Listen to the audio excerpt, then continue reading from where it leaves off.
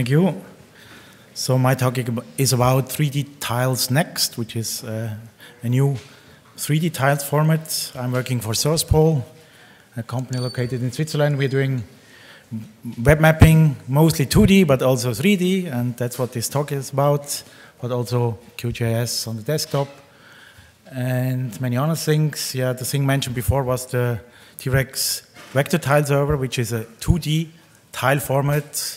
So you can do 2.5D there, but this talk is about real 3D objects.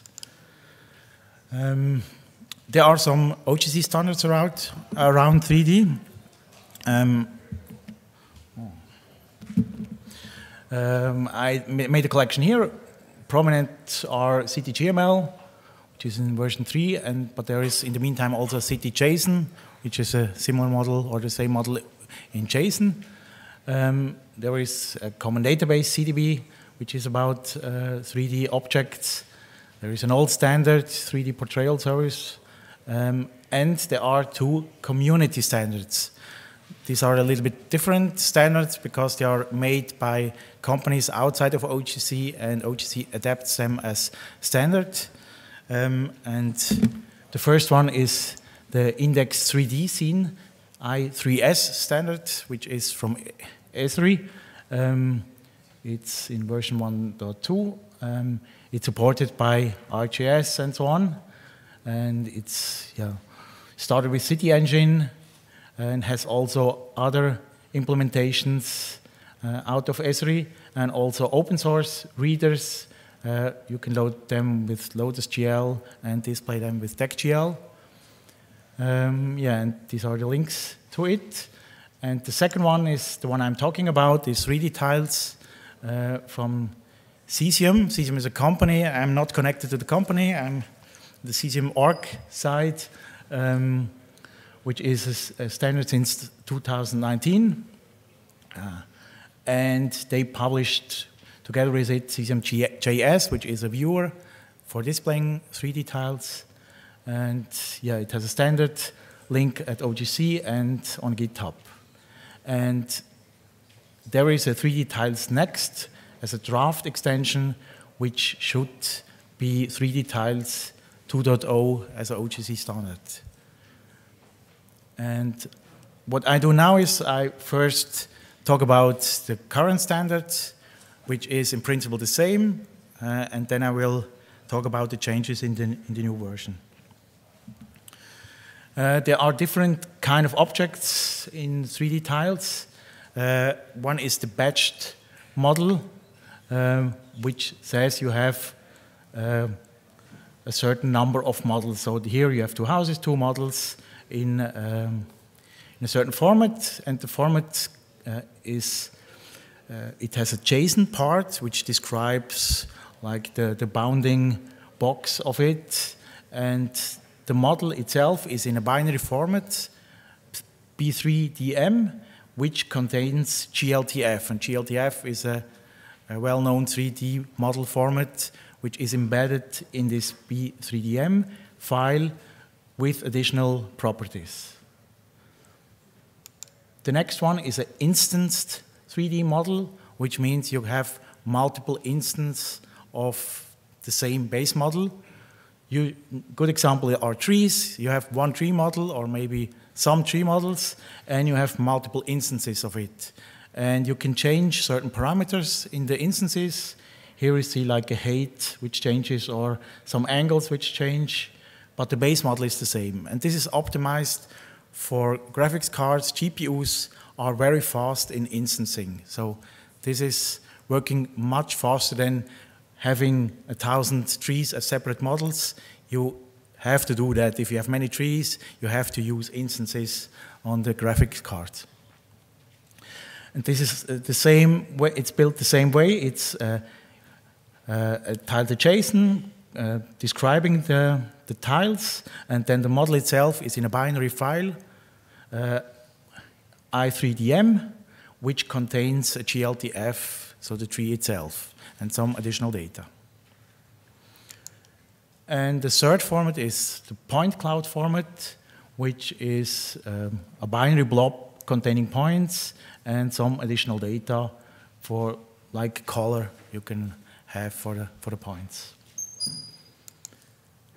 And then there is composite tiles, which contains multiple models, which means you have a tile set, a JSON description pointing to different models. So point cloud models, instance, or the first one.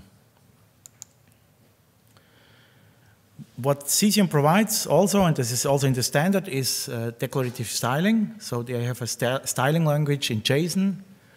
Here is an example. So you can add colors to depending on certain properties. Here it's the height property, and have conditions for coloring the tile set.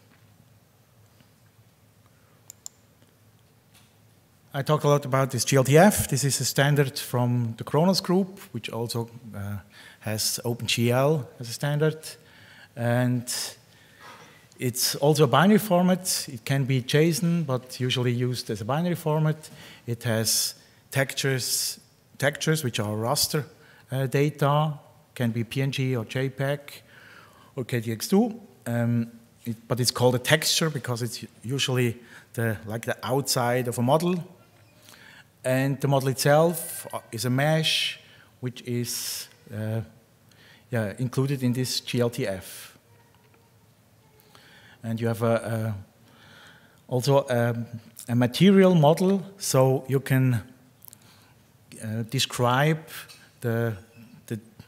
how you should render a model in form of a material description. So you have base colors, and then you have roughness, you have metalness, and things like that. So this is a way to describe how you should display 3D data. There are a few viewers for displaying 3D tiles. The most prominent is Cesium GS from Cesium, but there are also others. There is, for instance, DeckGL, which is good for visualizing 2D data, but also 3D data, and it has a large library of formats which it supports, such as this Loaders GL library, and this one supports also 3D tiles. Then there is a project iTowns, which was one of the first 3JS-based frameworks. In the meantime, there is a successor project of that, which is more active in development.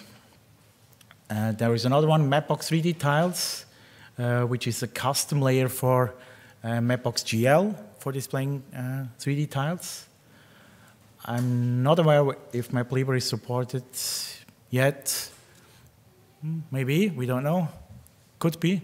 And then there is a different thing, which is a 3D City web map client. 3D CityDB is a system for storing city models, so mainly from CityGML or CityJSON, and you import it into a PostGIS database, and it has the option to export this as 3D tiles. And then I listed another one, 3D Tiles Renderer. The names are a little bit difficult because they are similar, and I think this is the NASA one. So NASA wrote also an open source implementation, 3JS based, for displaying 3D tiles. And there are other kind of software for displaying 3D tiles. There are also game engines. Unreal is probably the more prominent one, which is in the picture here, which is not open source. But the open source from Amazon is this O3DE, which also has 3D tile support in the meantime. So that's coming into game engines, and this allows interactive visualization of 3D tiles. Next topic is creation of 3D tiles, because either you have them or you want to create them. Usually you have your own data and you want to create 3D tiles, and that's I would say the most difficult part of 3D tiles, how to create good 3D tiles, because you have to create different LODs, so you have to do simplification and so on. And Cesium company provides a service, Cesium Ion, and you can pay for using that, and this creates 3D tiles. In the open source world, there are also some implementations. There is one from Cesium as well, the CDB to 3D tile, so that's the OGC CDB format, if you have data in that. And Cesium provides a C++ library for working with 3D tiles, and it has JavaScript pipelines for working with 3D tiles. So these are all Cesium projects, and there are also quite a few community projects. The first one I already mentioned is the 3D city database, which is mainly for city models.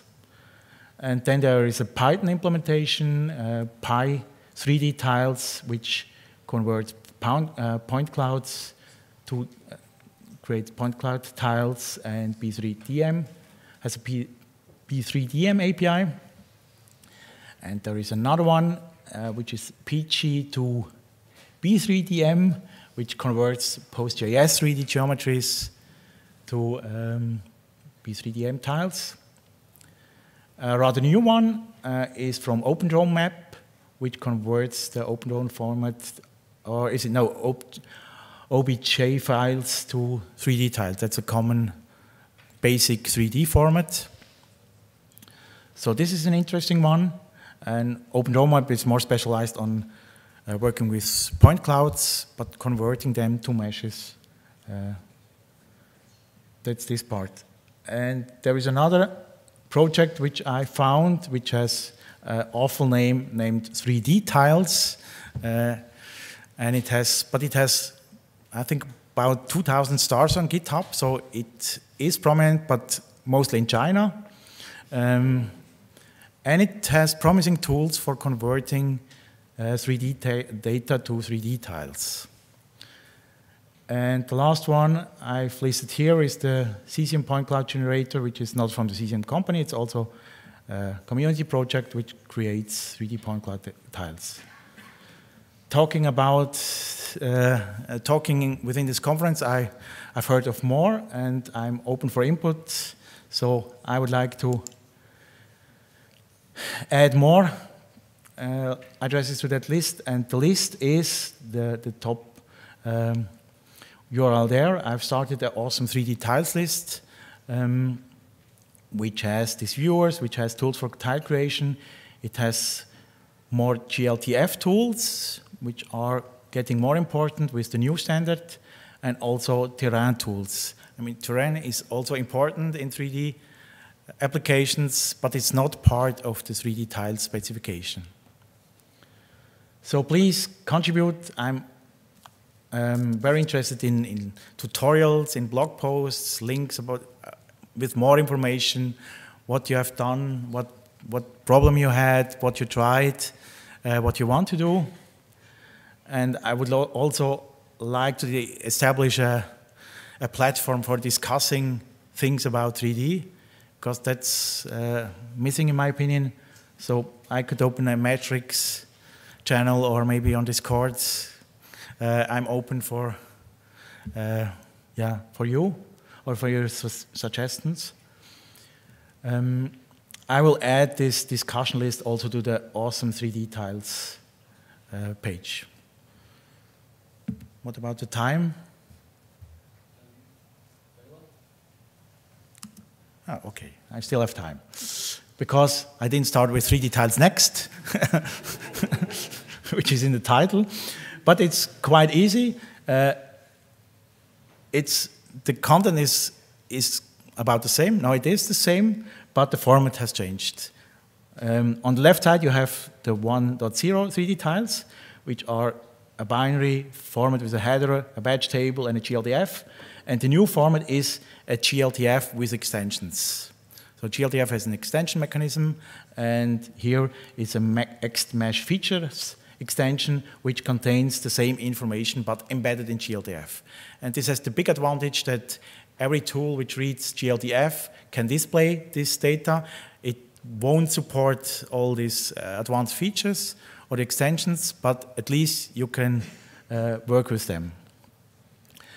And same for instance models. So the old binary blob is embedded in a glTF. And here we have two extensions, this mesh GPO instancing extension and the mesh features extension again. And the point cloud the same. The binary points file will be embedded in a glTF file with this X features extension. There are other extensions in this new format. So in the first version, we had always explicit tiling. So the tileset was declared in the JSON file. And now we have also implicit tiling, means you have a quadtree tile matrix or an octtree tile matrix, and you only have to declare which tile matrix you use. And then there is a certain system which says which is which tile. And also subtrees are included, and so it can be quite a complex tile schema.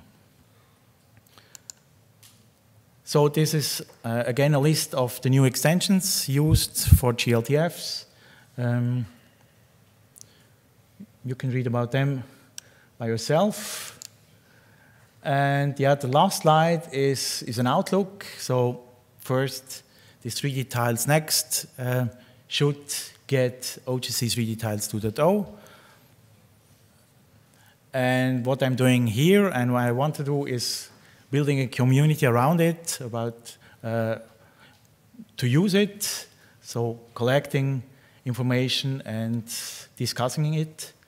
And the main workflows I think about is having a city model, creating 3D tiles, or having OSM data and create 3D tiles, having 3D scenes like in a game engine or in Blender, and you would like to export Blender 3D tiles. Blender has already a glTF exporter, so maybe we should extend this one.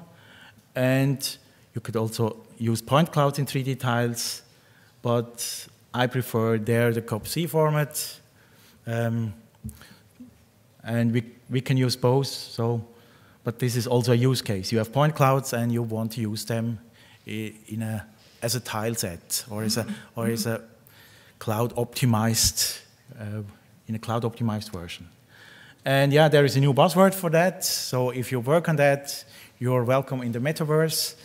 I think this 3D stuff is really a part. If you want to have this augmented reality application, this is an important part. So there will be money here, and there will be people working on that. So I think this is really a hot topic now. Thank you.